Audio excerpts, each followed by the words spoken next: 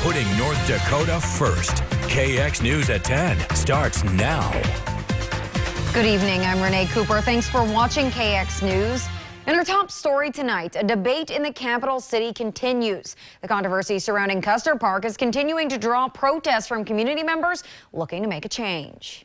Melanie Moniz was one of the organizers of the effort to rename Custer Park. You know, commemorating Custer perpetuates hate, and our public places and shared spaces need to be inclusive and welcoming to everybody.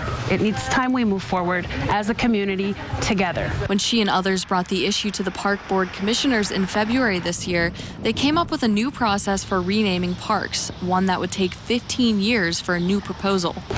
We won't give up. It's not right.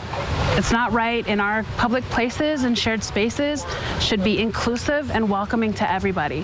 Today, Moniz says she's trying to gain input from the community to see how to move forward in the fight to rename the park. In the meantime, though, she says she's been invited to a meeting to meet with a park board committee about the topic. I've been invited to a meeting. We haven't been invited to sit on the committee, but we have been invited to a meeting, so we will go forward in the next few days with having these important discussions with the park board. Moniz's niece, Katie Benson, said she attended tonight's gathering along with roughly 20 others to show support and set an example. I take it as a personal responsibility as an older sibling to help teach my younger siblings, because in many times adults tend to not do that. They're so worked up about doing their own thing that they forget to teach the younger generations about why is it bad.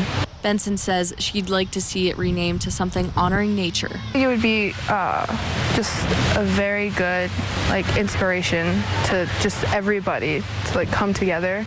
She, like many others at the meeting, doesn't think historical significance warrants the name. My only problem with the Custer is there's no significance for his name to be there. There isn't, and to have it changed just shows that we're having a step forward in the right direction and being on the right side of history. Reporting in Bismarck for KX News, Maddie Beer-Temple.